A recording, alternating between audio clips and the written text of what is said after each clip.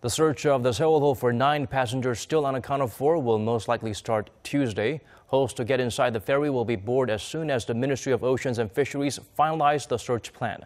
Officials of the excavation team from the Defense Ministry arrived at Mokpo Port, where the retrieve vessel currently sits.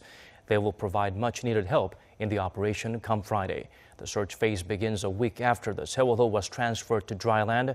The ferry capsized and sunk in 2014, taking 304 lives with it.